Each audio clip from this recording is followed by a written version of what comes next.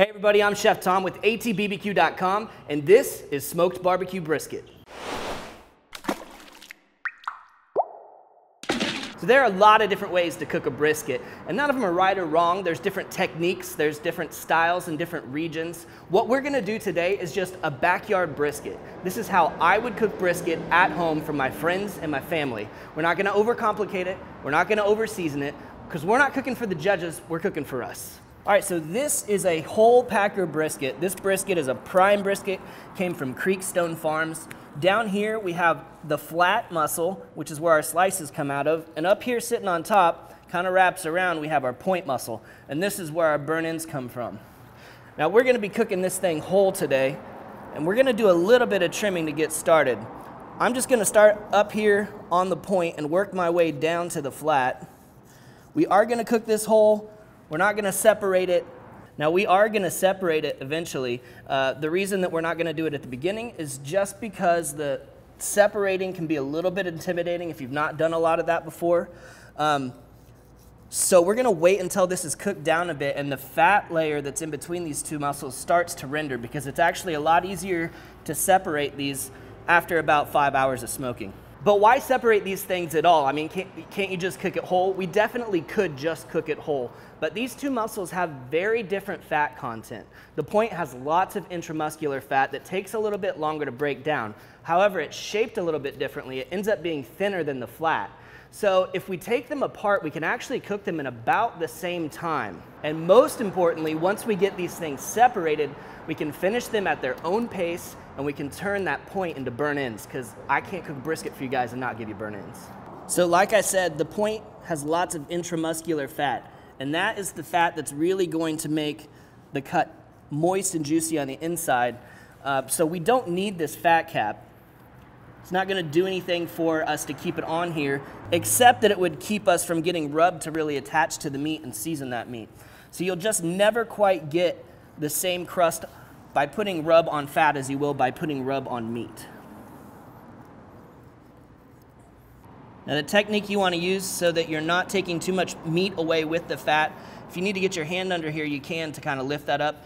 You cut yourself a tab, hold on to that tab, and then start taking that fat away with your knife pointed even or even a little bit upward. That way you're not digging into the meat too much. Now you can see how gray this meat is over here. I'm gonna go ahead and take that little layer off the outside, get rid of that gray meat. The other thing this does is it really exposes where these muscles come together. So check that out. Right here we've got our flat, and right here we've got our point. And there's that fat layer that runs right in between the two where you separate eventually. Now when we get down here to the point as we're doing our trimming, you can see we've got a good ½ inch plus of fat on top. I'm gonna take some of that down, but we are gonna leave some of it behind. I just really enjoy that texture when you bite into a slice of brisket and it's got that little ½ inch of fat on top.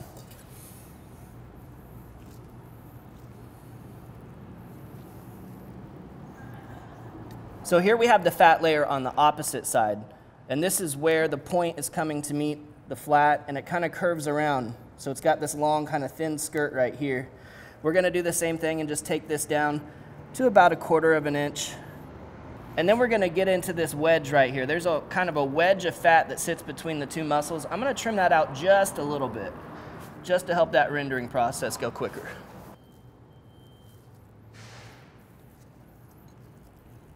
Now this wedge of fat actually isn't too huge. I've seen much bigger on briskets, but we'll get in there just a little bit. Thing we want to be careful of is we make sure we're always cutting into white. Once we get into red or pink, we need to readjust where we're doing our trimming. All right, so that's pretty smooth and aerodynamic there for the smoke to flow right over. So this looks pretty good on the top. Now we're gonna flip it over, see what work we have to do on the opposite side. Here we have a massive hunk of fat that we really don't need there. So I'm gonna trim away at that.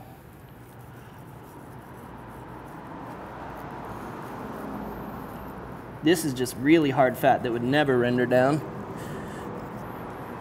At least not in the time it takes for us to smoke this brisket. So now we get a good look at both muscles from the opposite side. Here we have the flat, and this is the fat, and then this muscle over here is the point. We've got that big old wedge trimmed out. Look at that thing just sitting there. All fat. Now at this point, I'm just gonna clean up the bottom, get rid of any excess fat. I'm not gonna go crazy on it because again, we're not trying to impress any judges.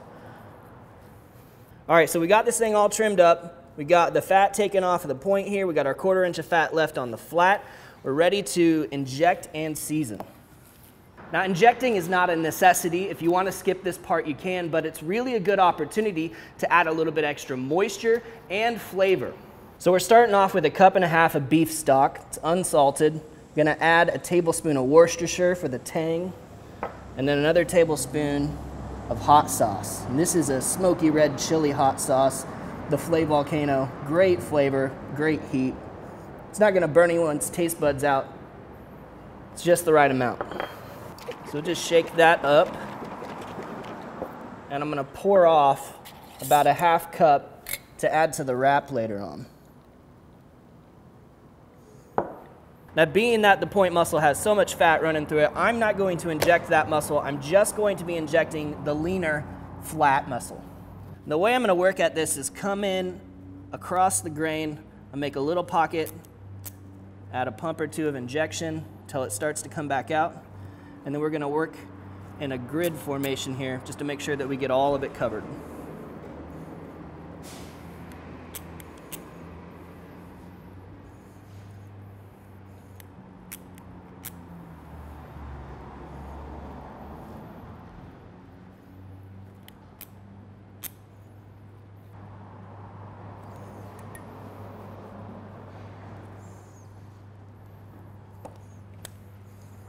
I love how you can just see the meat inflates with that liquid inside. It feels like confirmation that you're really adding something to it.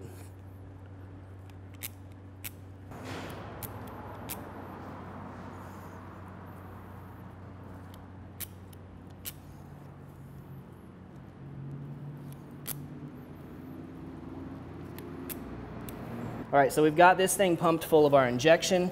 About 3/4 cup is what we got in there, and you can see not much more than maybe a tablespoon or so came back out, if that. All right, weapons of choice today. We're running with Cattleman's Grill California Tri-Tip, nice savory flavors, garlic, bell pepper, onion, salt. And then we've got the Plowboys Bovine Bold. This is one of my favorite barbecue style rubs for beef. It's got a little bit of sweetness that the Cattleman's doesn't have, which is great for a barbecue rub. It's also got a little bit of red color, which I like on the outside of the brisket. So we're gonna go with our finer rub first. This is our base layer. Big piece of meat. You're probably not going to over season it.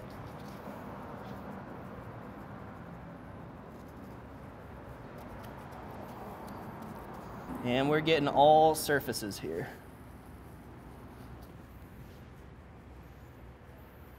And let's just give this a minute to kind of tack up to make sure that our coarser rub was also going to stick. All right, so once that looks wet, we'll go ahead with our next rub, the Cattleman's California Tri-Tip. And you'll notice how much more coarse this is. I love this texture, especially for a big piece of meat like this.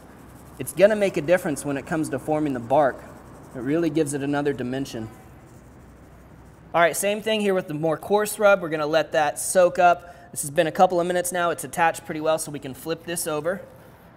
Now don't worry about flipping it over. That injection's not gonna come back out those holes. It's really worked its way into the fibers of the meat. Now that opposite side had the moisture of the injection on it. This side doesn't have that yet, so we're gonna add a little bit of that injection here. This is our binder. Nothing crazy. You could use oil, you could use mustard, but we already have this injection here. It's just going to wet the surface enough so that the rub will stick to the meat. Now again, we're starting with our barbecue rub, the Bovine Bold.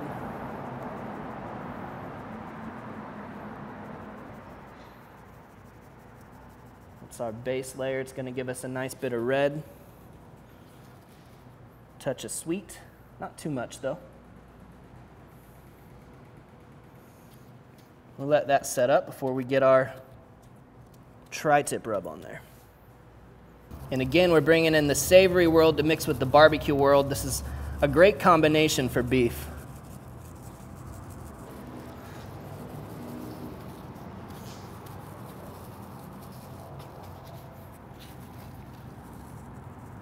All right, we'll give it a few minutes and we'll head over to the smoker. Today we're cooking on the Yoder Smokers YS640 pellet grill. It's set to 250 degrees and we're burning cherry and pecan pellets. We're gonna go right here on the second shelf. I'm putting a point over here by the stack. The smoke should move right over this. And as it moves a little faster, it's gonna cook just a touch hotter at this end, which is fine because we got two mussels sitting on top of each other. All right, now fat side up, fat side down. A lot of people have a lot of strong opinions on it. I'm not one of them. I don't think it matters a great deal which way you go. I can tell you that if you put the fat side up, it doesn't do anything to add extra moisture inside the meat, it just drips around it. If you put it down, however, it might give you a little bit of a thermal barrier, say if you were on the bottom shelf where you've got some radiant heat coming off of that plate. So in my experience, there's not a drastic difference. I say you do you cook it the way you want to cook it. After all, it's just cooking. At this point, we're just gonna let it ride. 250 degrees, we're looking to get a nice bark on the outside. My estimation is we're looking at about 5 hours before we do anything. We're about 5.5 hours into this cook now, and I've been checking on the color for the last 30, 45 minutes. I wanna show you where we're at so you can see what we're looking for. We've got a really nice crust formed. This is a beautiful bark. It's getting to a dark red, mahogany color. So this is what we're looking for when we want to pull this thing off. Got some really great moisture pockets here as well as that fat begins to break down.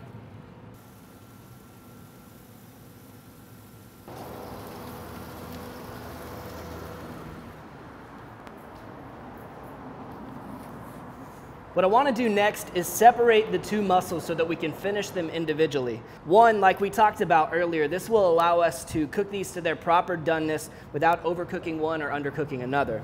Another thing it does is it really allows us to turn these burn-ins to something special. Next, I'm going to be separating these two mussels, the point and the flat, so that we can finish them in separate foil wraps. That way we can make sure that we don't overcook one and undercook another. Now, I think the easiest way to get in here and do this is we know where this point meat came around and sat on top of the flat. So I'm gonna start right here. And you can see all this stringy stuff. That's the stuff that's holding it together. That's the fat in between the two mussels. So now that this is rendered a little bit, it's really easy to kind of pull these two apart. I'm gonna let gravity do most of the work here.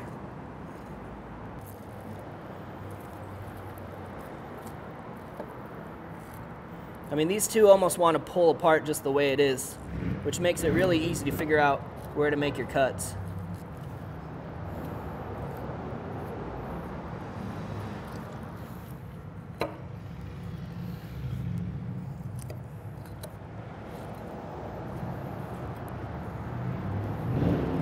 There we go.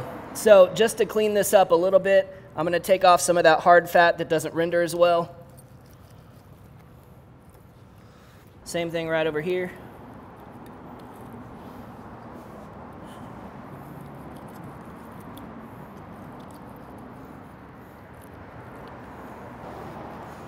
All right, so we'll start by putting this point here on the foil, and look at all this goodness that's left on the table. We don't want to leave that behind. That's really flavorful stuff.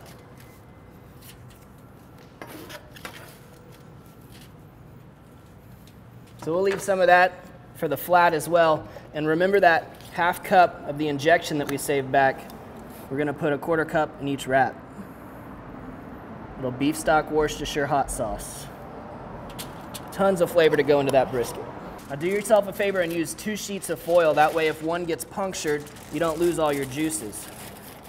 And you wanna wrap this up just as tight as possible. The tighter we wrap, the less room there is for steam, the more bark we retain in the end.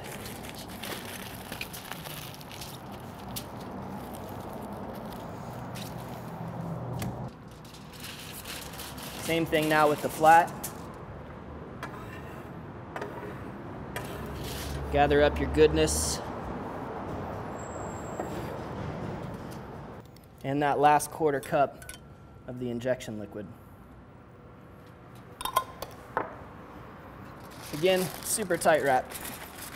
Now, if you're wondering why are we wrapping these at all, well, what this does is it keeps all of the moisture inside the meat, or at least inside the packet, so that the meat can soak that moisture back up in the end. Now, the other really important thing that wrapping does is it expedites the cooking process, which means you're not waiting quite so long to eat brisket. All right, so our brisket's going back on the smoker at 300 degrees now, because again, I don't want to be waiting forever to eat this brisket. We're gonna cook just a little bit hotter. We're 7.5 hours into this cook, which is a pretty nice timeline to be where we're at, because I think we're getting really close to finishing out our burn ends and for our slices to get nice and tender. All right, here we have our point meat. Let's open this guy up. Wow, it smells fantastic. We're gonna do a little probe test. That's feeling pretty buttery, especially down here in the thinner parts. If we're looking at a temperature, and we don't have to, but we can, 211, 210, so right in that range. This guy's ready to come off and get cubed up, tossed in sauce. But while we're at it, I'm gonna check on the flat as well. Let's see how the tenderness is. Well, we still got a little resistance down here. That's gonna need a little bit more time. You really don't want much resistance at all when you're probing. And if we're gonna check a temperature, let's see, 210. So chances are we're not far off at all, because that's pretty much a done temperature. I'm just gonna look for a little bit more breakdown in the collagen. Let's check on it for maybe 10 or 15 minutes. All right, so I'm gonna take this foil and move it over here to the sheet pan. We'll finish out the burn ends on the pan here. I'm gonna leave all that juice in there though, because there's tons of flavor in that stuff. Now we'll come back to our point and we're gonna look at this and try and figure out the muscle fibers seem to be running this way. I'm gonna go against those. We're gonna cut some cubes out of this. So first into strips, then into cubes.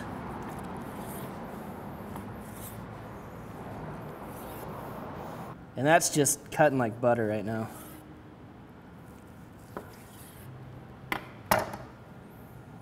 There's one of those cubes. Look at all that juice we've got going on in there. Beautiful. All right, let's get some sauce on these. I'm gonna toss these back through their juices. Now you're gonna choose your favorite brisket sauce. And as you know, I'm a big fan of the Firebug grilling sauce, which is what we're gonna use today. All right, so not too much, just enough to add that barbecue sauce flavor, a little bit of sweetness. I'm gonna add a little extra sweetness with the honey here, which does some nice things for caramelization. And then we'll just give it all a toss here. And this is gonna go back onto the smoker. Nicely coated, spread it out. So the grill's still riding at about 300 degrees. These just need a little bit of time for the sauce to tack up. So we're putting them back onto the grill. The flat's gonna be coming off and resting, and it won't be long before we're eating brisket. So let's just go ahead and open this up just to make sure we're at the spot we're ready to take this off. Oh yeah, a lot less resistance. We're getting there. I think this guy's about ready to come off. If we're looking at internal temperatures, climbing up to that 210 mark.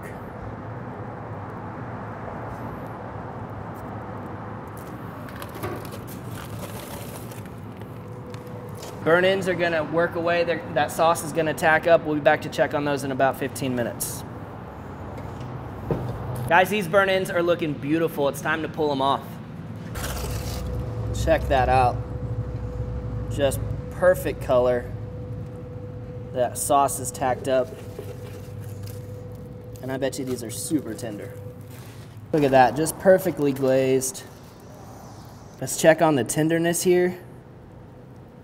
Yeah, just a little bit of tug to it, but comes right apart. Spot on. Sweet and savory are balanced really well.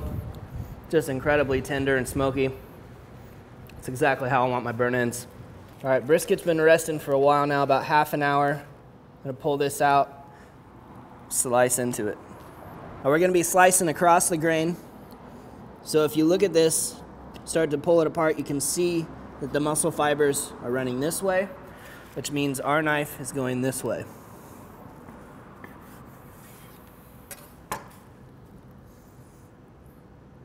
Nice. Got some good juice going on in there. A little pink smoke ring going on the outside. I'm gonna get in here with some, these are pencil thick slices.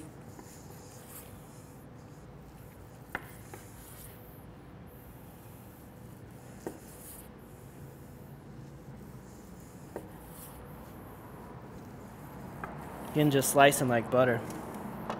Let's check the hang on these. I think that's just about right.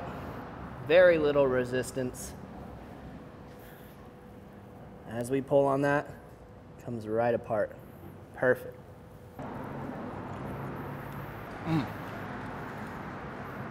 Just melts in your mouth. Such fantastic flavor. Great smokiness. And I love that little bit of fat cap right there on the top. It's just such a nice difference between the meat and the fat. The textures are great.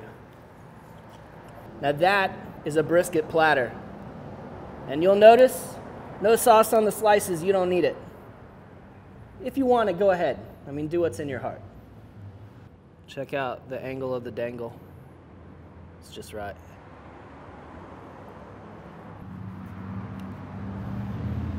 Got it. Thanks so much for watching, guys. Be sure to check out atbbq.com for all of the products featured in today's video. If you enjoyed the video, please hit that subscribe button. And if you have any questions or comments, or there's anything you'd like to see me cook, let me know in the comment section down below, and let's be good to one another. For more recipes, tips, and techniques, head over to thesauce.atbbq.com. All things barbecue, where barbecue legends are made.